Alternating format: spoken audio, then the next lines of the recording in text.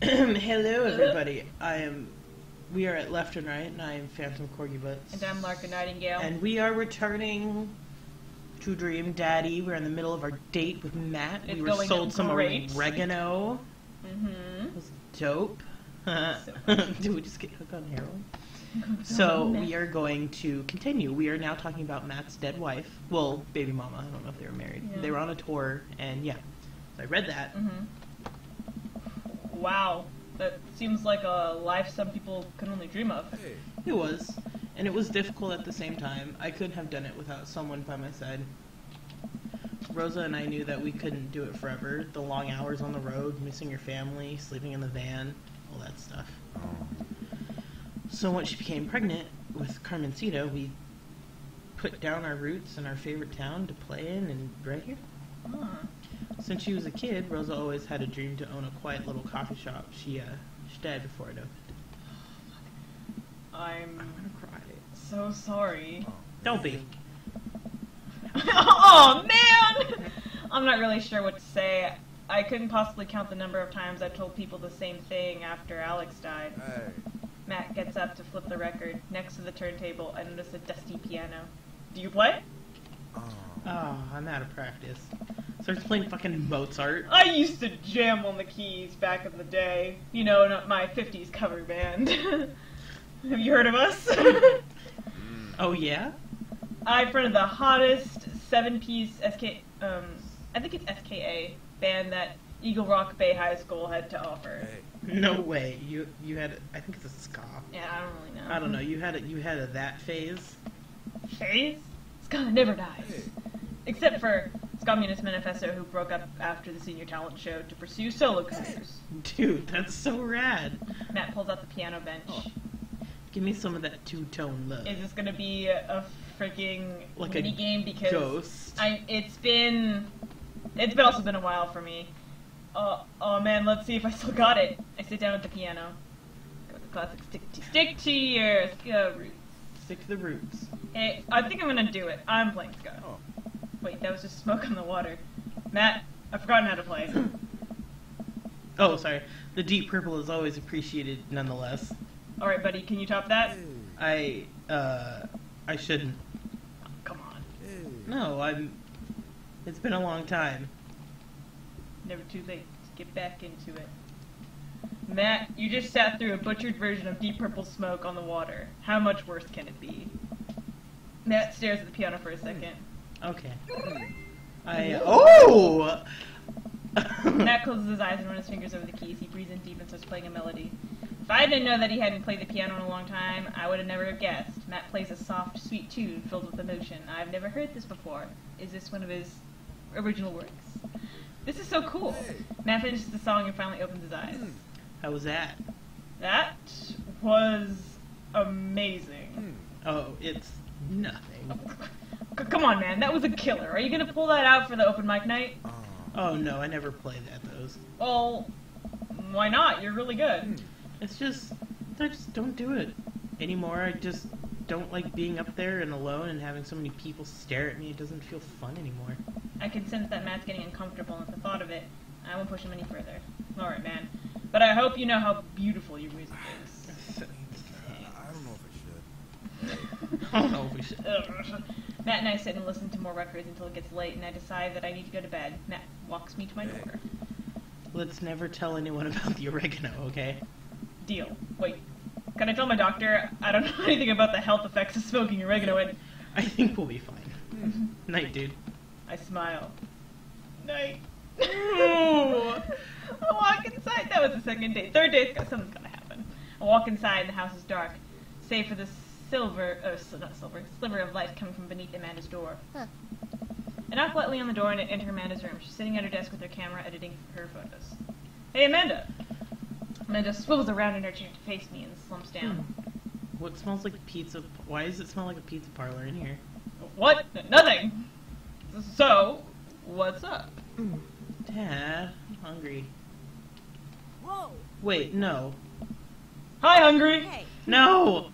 I'm Dad! Amanda collapses on the floor. I promised myself I'd never let it come to this. Sorry, kiddo, you set it up. I spike it down. You're a monster. Want some spaghetti? Yes, please. I just imagine it just like on the floor. Dramatic. Amanda and I boil pasta and heat up some sauce in a pan. Well, I boil pasta and heat up sauce while Amanda watches. Despite my best efforts, I'm not able to set it on fire. How was the record collecting? It was great. Did you know that Matt used to play in a band? No way. Was he good? I don't know if the band was good, but he played some piano for me tonight, and it was amazing. He played piano for you? Dude. Yeah, I brought it up that he should play at the open mic night that's happening in his coffee shop, but he just kind of got weird about it. Hey, I saw a flyer for that. We should go. It's not too late to start a father-daughter punk band. Not punk band, 50s cover band, and play a couple tunes in there. Yeah, let me break out my glockenspiel. Hey. Yeah. I think I only know hot cross buns, but we can work off the chord progression. Let's do it. Amanda and I have a nice dinner before she goes back to her room to do photography stuff. I end up watching True Life. I am a house hunter. They're staging an intervention for the house hunter who's crying uncontrollably over the color of the walls. They know they can paint the walls of their house in any color they want, right? Matt's song was stuck in my head all night. Ah! Never give up. Never remember. Day complete. What rank did we get?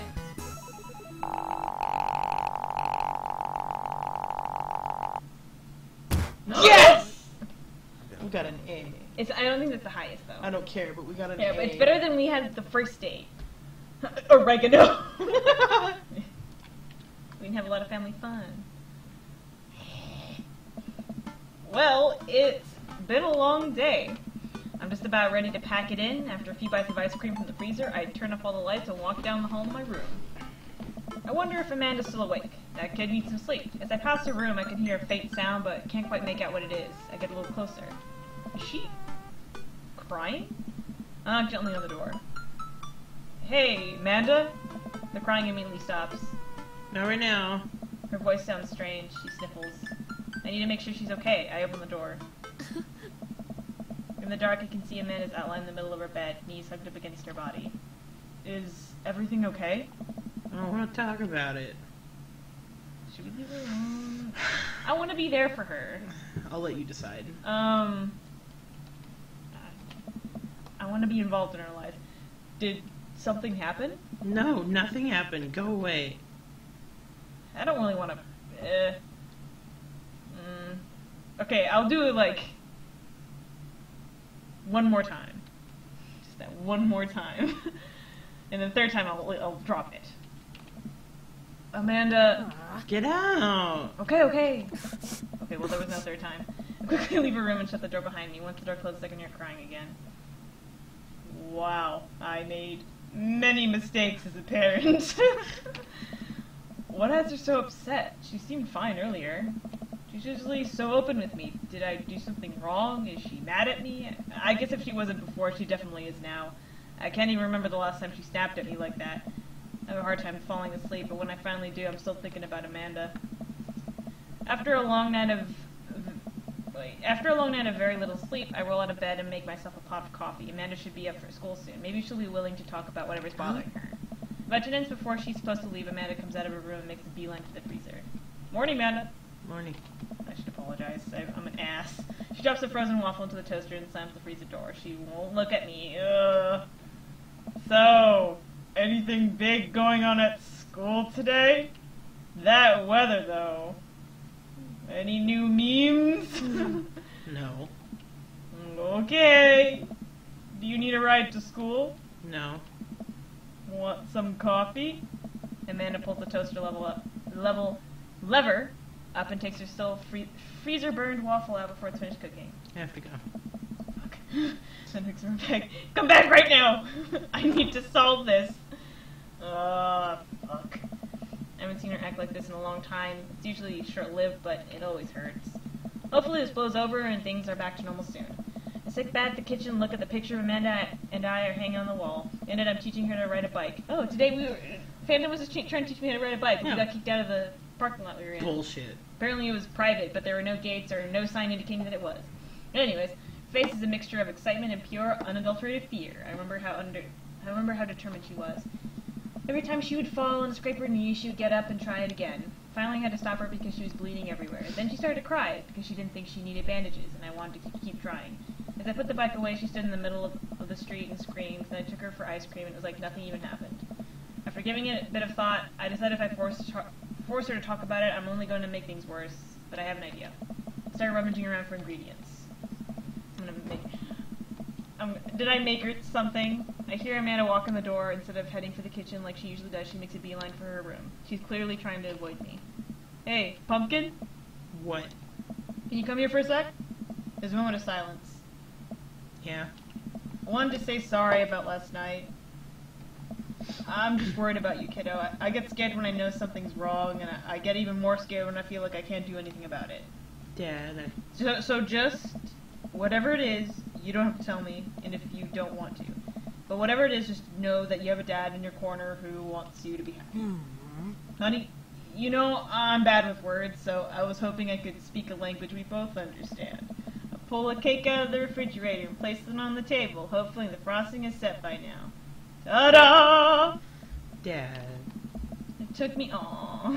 Sorry you're sad, but I support. Oh, that's so cute! It took me a really long time to make because I ran out of red frosting somewhere around, sad, and had to start over, and... Yeah, it's beautiful. It's strawberry, and then it gives me a big ol' hug. I grab some plates and forks and serve up some cake. So, it's really stupid. What is? This whole thing, I know I've been really weird lately, and there's just, I don't even know how to explain it. I feel like I might have to make you a chart. I'm listening. Do you want me to take notes? I guess I should start from the top. So, oh jeez. You know how Emma R. is going to the fancy art school in California, right? Emma R. Shit, I don't remember. I think she's the other one. The other one? I guess you're not technically wrong. It's good to have fallbacks like that one. Anyways, ever since she got the acceptance letter, I've been feeling like she's drifting away, you know?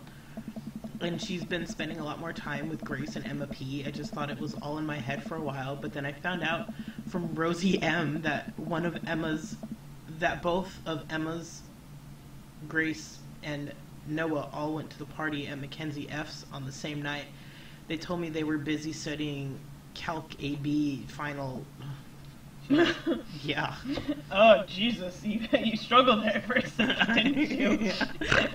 Yikes. So another important piece of information is, God, this is embarrassing. I have a crush on Noah, and that's a thing. What? Whoa. I had no idea. That's so fucking obvious, but okay. I really did. No, I gotta do it again. Whoa. Wait, what? Whoa. I had no idea. Definitely didn't know that. Okay. You're a bad liar. So are you. I learned from the worst. Anyway, so the only person I told about the crush was Emma R., and she promised not to tell anybody. I didn't confront them about the party thing because I didn't want to start drama, so I just kept quiet and going about my business. Amanda sighs. And then one day I invite everybody out to get nachos at the mall, and after not texting me back for like 2 hours, even though none of them put their phones down for more than 60 seconds, they all say they're busy, like simultaneously. So I tell them, never mind, I'll just eat nachos at home, right? We're all out of chips, and I really wanted nachos. Totally understandable. Sorry. So I go to the mall anyway to go to the food court. And who do I see there but Grace, Emma P, Emma R, and Noah all hanging out together and eating nachos without me. What? It gets better. I'm standing by the escalators watching them, and I realize that Noah has his arm around Emma R, which is kind of weird, right? But then they kiss!